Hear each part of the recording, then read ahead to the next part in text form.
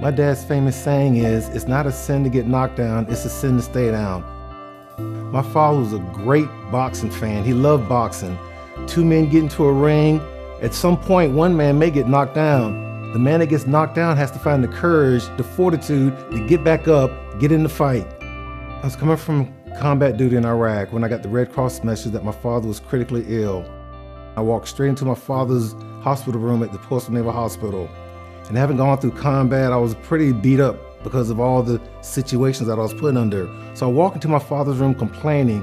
My father was actually on his deathbed. I didn't know it at the time. And he looks up at me and says, "Son, what are you complaining about?" I was doing my duty. I was healthy. I was strong. He was on his deathbed.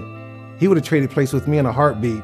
And a few days after I got to the hospital and spent time with him, he died in my arms. His body just gave up. He'd been through so much and he just couldn't suffer anymore. So he left us. My father was Carl Brashear, a poor sharecropper son who joined the Navy. The movie Men of Honor is about my father who was able to overcome all types of challenges to become the first African-American diver in the United States Navy. In 1966, there were two Air Force planes conducting refuel operations off the coast of Spain. Those two planes doing that operation collided and dropped its payload. My dad was dispatched as a Navy diver with his team to go over off the coast of Spain.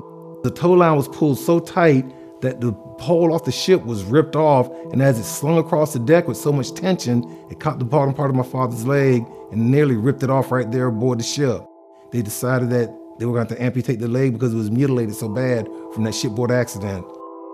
The movie shows my father donning the Mark V diving suit, 300 pounds of helmet, breastplate, weights, and shoes. They depict him having to do a 12-step maneuver across a floor wearing all of that weight.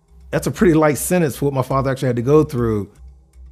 It wasn't just walking 12 steps. He had to do it daily for almost a year before the Navy finally decided he could be fit for active duty.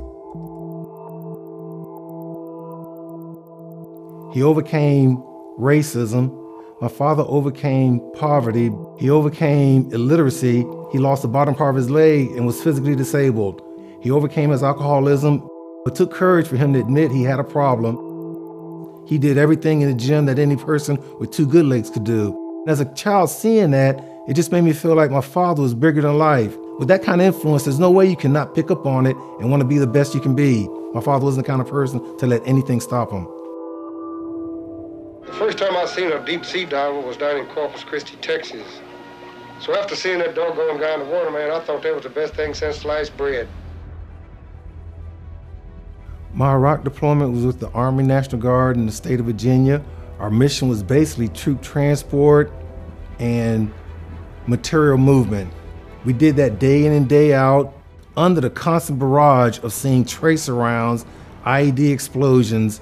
I remember a lot of heat, constant heat, felt like a blow dryer in your face. I remember the constant thirst. I remember the constant fear from getting that helicopter in a combat zone. But one night we got a call that there was a flash flood and that there were some Marines lost on a trail not too far from our base. And I remember getting out a couple of times. I would land my helicopter and help my crew chiefs retrieve those bodies that were caught in that flash flood. That's one of the hardest things I've ever done in my life, was to get out that helicopter in a combat operation, retrieve a dead American, bring him back to safety so that family can have closure. I retired after Iraq. I was sitting at home going through my father's stuff one day, and I'm thinking to myself, my father never quit anything in his life. What gives me the right to quit just because my Iraq tour was pretty hard?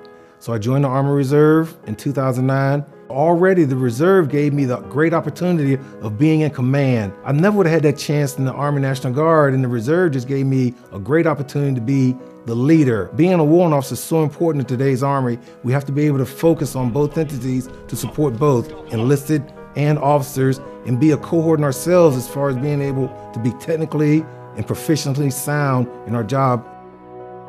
I feel blessed. To date, I have 38 years of service in the Reserve, and it's provided for my family, it's provided for my children. I have 3 grown daughters and a son now who's an ROTC student at North Carolina A&T University in Greensboro, North Carolina. It's just a great legacy to have my father, who's a Navy great legend, and then myself, a combat veteran in the Army. My son is going to be following our footsteps with leadership and service to our country. A Swiss company wanted to make a luxury watch in honor of my father. It's amazing that a Swiss company would take their time to honor a black man here in America. On the back of every watch, they have his famous saying, "It's not a sin to get knocked down, it's a sin to stay down. If there's an obstacle in the way, you go around it, you go underneath it, you go above it, or sometimes you just have to go through it. But you don't let obstacles in life dictate your life. You choose to live your life."